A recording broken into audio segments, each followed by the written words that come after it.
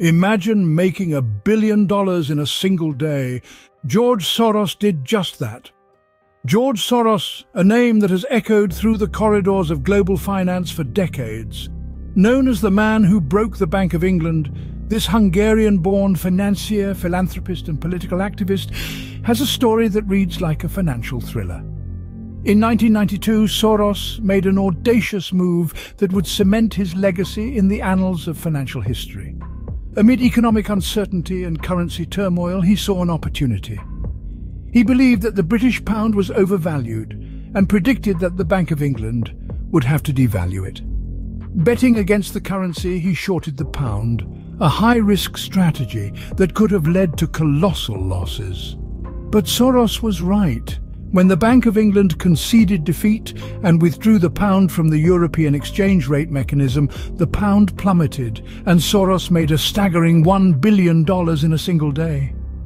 But before he became the man who broke the Bank of England, Soros was a young boy growing up in Hungary. Born in 1930, he experienced firsthand the ravages of war and the oppressive grip of communist rule. It was these experiences that shaped not only his worldview, but also his determination to succeed. In 1947, he escaped the Iron Curtain and fled to England. There he studied at the London School of Economics, laying the groundwork for his future in finance. Little did he know then that he would go on to become one of the wealthiest and most influential people in the world. So how did a young immigrant from Hungary become the man who broke the Bank of England? A titan of finance and a billion-dollar philanthropist. Let's delve deeper. From studying at the London School of Economics to setting foot on Wall Street, Soros's journey was anything but ordinary. George Soros, a name synonymous with financial acumen, had a journey that began at the London School of Economics. Here he studied under renowned philosopher Karl Popper, the man who coined the term open society. Popper's influence on Soros was profound, shaping his worldview and eventually his approach to investing. His time at the London School of Economics was more than just a stepping stone to a career in finance. It was a period of intellectual growth that would lay the groundwork for his future endeavors. After completing his studies, Soros embarked on his professional journey. He landed his first job in finance at Singer and Friedlander, a reputable London-based merchant bank. There, he cut his teeth on the intricacies of the financial world, gaining invaluable experience that would serve him well in the years to come. But the call of the new world was irresistible. In 1956, Soros packed his bags and moved to New York City, the bustling heart of global finance. He joined FM Mayer, a brokerage firm, where he specialized in European stocks. Now you might wonder, why European stocks? At the time, they were not in vogue on Wall Street. But Soros, always the contrarian, saw an opportunity where others saw none. His deep understanding of European markets, coupled with his unique investment philosophy, set him apart from his peers. In a world dominated by conventional thought, Soros was anything but conventional. His knack for spotting undervalued assets, his willingness to take calculated risks, and his ability to think beyond the status quo were traits that distinguished him in the competitive world of finance.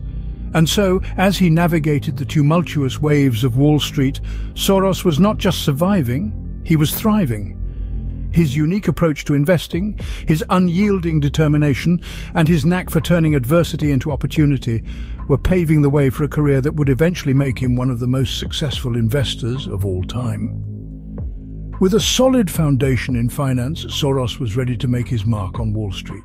In 1970, Soros launched the Quantum Fund. Little did the world know it was just the beginning of a financial revolution. The Quantum Fund, an offshoot of Soros Fund Management, marked a pivotal point in Soros's career and in the world of hedge funds. It was more than just a fund, it was a financial game changer. With Soros at the helm, the fund adopted an aggressive investment style that was both daring and audacious. At the core of the Quantum Fund's strategy was a simple principle. High risk can lead to high reward. Soros was not afraid to take big bets, and these bets often paid off handsomely. One of the most famous of these was the bet against the British pound in 1992, a move that earned Soros the nickname, the man who broke the Bank of England. It was a gamble that paid off spectacularly, netting the quantum fund a profit of $1 billion in a single day. But the quantum fund was about more than just one successful trade. It was a consistent performer, delivering annual returns that often exceeded 20%. This level of performance was unheard of at the time and set a new standard for hedge funds. The fund's success did not come without controversy. Soros's high-stakes investing style was often criticized, and he was accused of causing economic instability. But regardless of the criticism, there was no denying the results. The quantum fund was a runaway success, and it catapulted Soros into the financial stratosphere. The quantum fund was more than just a financial success story. It was a testament to Soros's vision and his fearless approach to investing. It showed the world that it was possible to achieve extraordinary returns, even in the face of extraordinary risk. Soros's success with the quantum fund catapulted him into the financial stratosphere, but he was far from done. Money in the bank is one thing, using it to change the world is another, and Soros has done just that. George Soros is not just a financial genius, he's also a philanthropist of global proportions. He established the Open Society Foundations, a network of foundations, partners and projects in more than 100 countries. Its name and work reflect Soros's commitment to Karl Popper's philosophy of open society, which emphasizes respect for individual rights, freedom of expression, and diverse democratic governance. Soros's philanthropic efforts extend to a wide range of causes. He has donated billions to improve education, both in his native Hungary and around the world. His contributions have built schools, funded scholarships, and supported academic research, all with the goal of fostering critical thinking and opening minds. Public health is another area where Soros has left a significant imprint. His donations have helped to build healthcare facilities, train medical personnel, and conduct groundbreaking research. Also, he has made substantial contributions to combat some of the world's most challenging health crises. And then there's the matter of civil liberties. Soros has been a vocal and financial supporter of organizations that protect human rights and promote social justice. He believes in a world where everyone has a voice, and he's used his wealth to help make that vision a reality. But Soros's influence isn't limited to philanthropy. He's also been a significant player in the political arena, using his resources to support progressive and liberal causes. His political contributions have often been controversial, but they've also played a role in shaping policy and public opinion. From fighting for education and health to standing up for civil liberties and progressive politics, Soros has used his wealth not just to accumulate more wealth, but to effect change on a global scale. His philanthropy and political influence have left an indelible mark on the world. From Wall Street to the world stage, Soros's influence is undeniable. Love him or hate him, there's no denying that George Soros has left an indelible mark on the world. His story is one that resonates with the rhythm of resilience, risk and reward. Born in Budapest, surviving the Holocaust and later fleeing communist rule, Soros's journey is a testament to his tenacity. Soros's financial success is unparalleled. He played the game of high-stakes finance like a virtuoso, orchestrating some of the most audacious bets in financial history.